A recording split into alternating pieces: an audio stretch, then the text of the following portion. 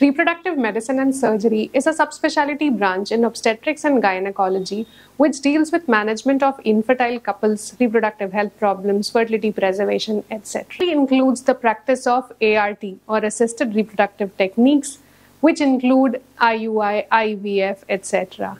It also involves surgeries for reproductive health, laparoscopic and hysteroscopic surgery. So you also have to be an endoscopy expert. Plus, there'll be a lot of ultrasonographies that you will be doing during your IVF practice.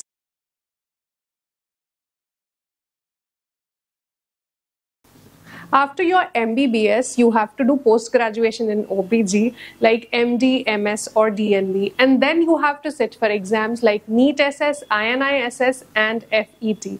With these exams, you get admissions in courses like DM, MCH and FNB. These are the certified courses available in our country, and according to the ART Act, you have to work under someone in an IVF hospital for 3 years before you start your own practice. But if you don't want to take the exams, the other way to do IVF fellowships is to find the nearest, busiest IVF center in a major city near you.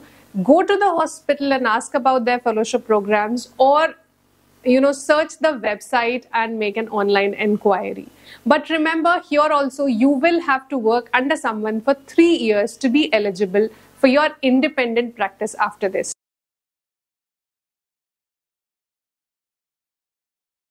A lot of obstetricians choose IVF with the hope that they will be able to discontinue their obstetric practice, which becomes tiresome for some people because there are so many emergencies. In fact, entire obstetrics is just emergencies only.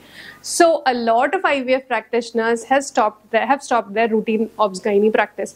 But you all must have heard that this field of reproductive medicine is currently super saturated.